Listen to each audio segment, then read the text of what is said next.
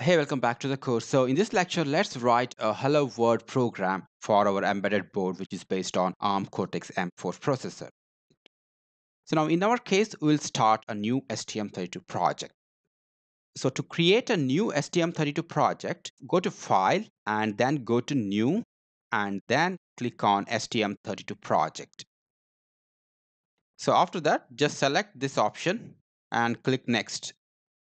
So now you have to give a name for your project. So I'm going to give 001 hello world. And after that, the language is C. And here, targeted project type, select empty. And after that, click finish. All right, so we just created an empty hello world project. So it has added a couple of folders here. So the inc folder or include folder, which is so where we keep all our header files of our project, and the source folder, so where we keep all our source codes, that is .c files. And here you can see that the IDE is already added three files: main.c, syscalls.c, sysmem.c. And after that, important thing here is the startup code for the microcontroller. So before working with any microcontroller, okay, it doesn't matter whether it is from ST or whether it is from TI or Freescale or whatever it is. So you should have a startup code for that microcontroller in your project.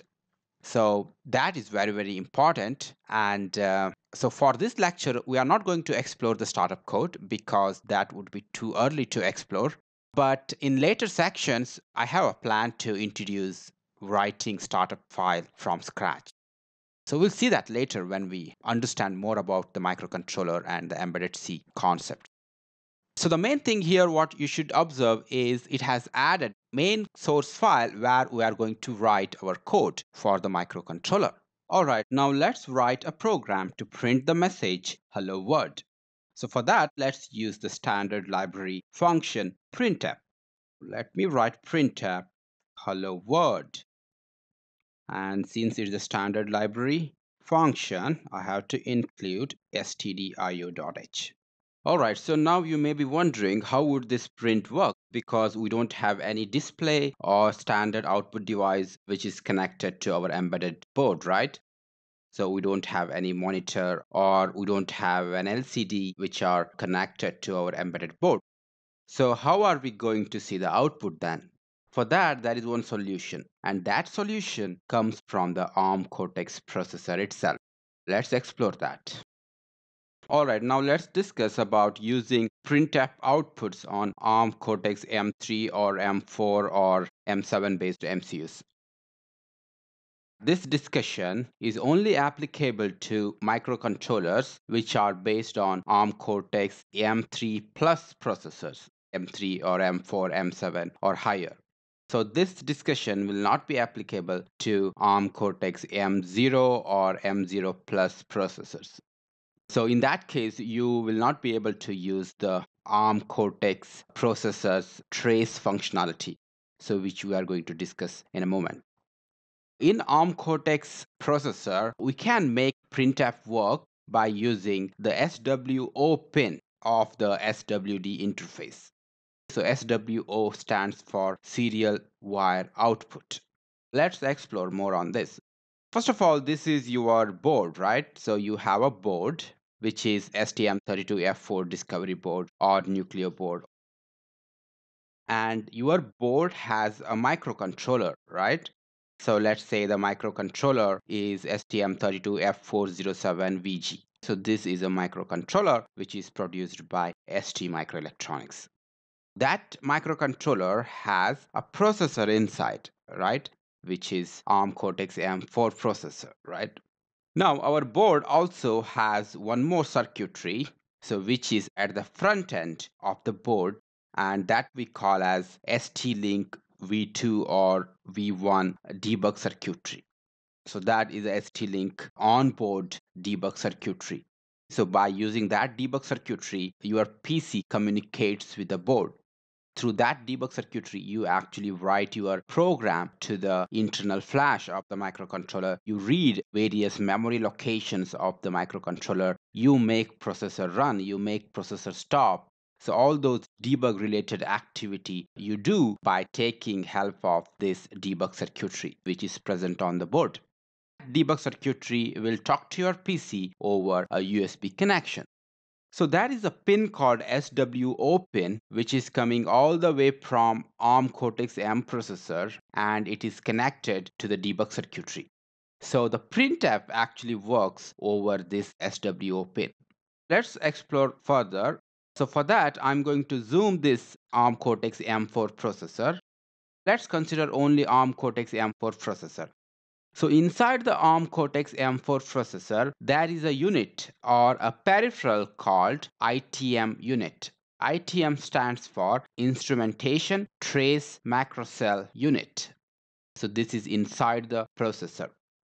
So the ITM is an optional application-driven trace source that supports printf-style debugging to trace operating system and application events. And it can also be used to generate diagnostic system information. So this unit is only available in ARM Cortex M3 or above processors. So it is not available in ARM Cortex M0 processor. And to debug the processor, so debug means if you want to read the memory location, if you want to read the processor related register, if you want to make the processor halt, or if you want it to run. So if you want to do all these activities, then we do that using the debug interface. The debug interface, what we are using here is SWD. So SWD stands for Serial Wire Debug, which is a two-wire protocol for accessing the ARM debug interface. SWD works over SWD connector, and that SWD connector has 3 pins, in which 2 pins are used for debug and 1 pin is used for trace. So trace means in order to get the trace related information from the processor. Let's explore some more points about SWD debug interface. Now the serial wire debug, it is a two-wire protocol for accessing ARM debug interface.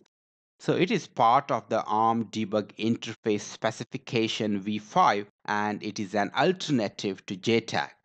The physical layer of SWD consists of only 2 lines. One is called SWD IO, which is a bidirectional data line which carries debug related data, and SWD clock, a clock which is driven by the host. So in our board, the host is actually the ST-Link circuitry. So SWD IO, which is a data line which actually carries the debug related commands. So like for example, when you insert a breakpoint in your IDE, so that information will be sent over SWD IO data line to the processor. So if you want to stop the processor from the IDE, then that information is actually carried over the SWD IO line with the help of SW clock to the processor. So in order to talk to the processor, you can use these 2 pins of the SWD interface, SWD IO and SW clock. So both are managed by the ST-Link circuitry which is present on your boards. So by using SWD interface, you should be able to program MCUS internal flash. You can access memory regions, add breakpoints, stop or run the CPU. So other good thing about SWD is you can use the serial wire viewer for your printf statements for debugging. So as I said, SWD comes with only 2 pins which are used for debug, but there is one optional pin that is what we call as SWO, which we can use for printf functionality. So now there is also another debug interface which is called as JTAG. The difference between JTAG and SWD is JTAG actually needs more pins than SWD. JTAG was the traditional mechanism for debug connections for ARM 7 or ARM 9 family, but with Cortex M family, ARM introduced the serial wire debug interface. SWD is designed to reduce the pin count required for debug from the 4 used by JTAG down to 2. So in addition, SWD interface provides one more pin called SWO, which is used for single wire viewing, which is a low-cost tracing technology. Let's move forward. So if I zoom this ITM unit further, so what you see is a FIFO, or you can call it as a buffer or a register. It's a hardware buffer which is there inside the ITM unit. So now all you need to do is write the printf data into this FIFO. So that FIFO is actually connected to the SWO pin, which is coming out of the processor. And it is coming all the way to your debug circuitry, which is present on the board, right? So the moment your printf writes into this FIFO, that messages will actually come over the SWO pin and you then capture it. That's it. So in the IDE, there is a provision to capture this SWO pin. So remember that not all IDEs support this feature of capturing SWO pin. So, but fortunately, STM32Cube IDE and TrueStudio, so those IDEs actually support these functionalities. So SWO pin is connected to ST-Link circuitry of the board and can be captured using our debug software. So let's see that in a moment, how to do that. But this is the idea behind how printf works in ARM Cortex MX processor. So there is ITM unit and it has a FIFO, and your printf somehow should write into that FIFO, and that FIFO is connected to the SWO pin, and through that you actually get that message back to the IDE. Alright, so now in our application, so you have to do some settings, or you have to add some code in order to make your printf writes into that ITM's FIFO. So for that, you have to add a small code snippet. So that code you can get in our repository. So you just go to the Git repository and here just copy this code. So once you copy this code, so what you have to do is you have to open the project and go to syscalls.c. So in the syscall.c, so after this hash include, just paste that code. All right. So, and after that, just save this file. So this is actually the implementation of printf-like feature using ARM Cortex ITM functionality. And this function will not work for ARM Cortex M0 or M0 Plus. So if you are using Cortex M0, then you can use semi-hosting feature of OpenOCD, so which I covered in a separate video. And this is a code what we added, and which actually writes into that FIFO. So now let's go to the syscalls.c, and here you should identify a function called write. Here is a function called write. So what you have to do is you have to comment out this line. So instead of that, call this function, ITM send char. So just call that function here and give this argument. Right. So instead of calling this, you are just calling our ITM message sending function. So that's all you have to do. And after that, you are ready to test this application. All right. So what's happening here is that, so when you call a printf function, which is actually a standard library function, so the printf function is actually implemented in C standard library, right? So the printf implementation then calls lower level function called write. So that write is actually implemented in syscalls.c.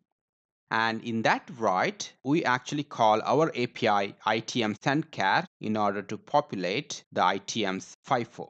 And that's how we actually divert the printf to the ITM unit, and then we get the trace through the SWO pin. Suppose if you have LCD, then you can call LCD sendchar here. So if you have UART, then you can call UART sendchar here. So now after that, in order to test this application, you have to first compile it, isn't it? So that's what we call as cross compilation.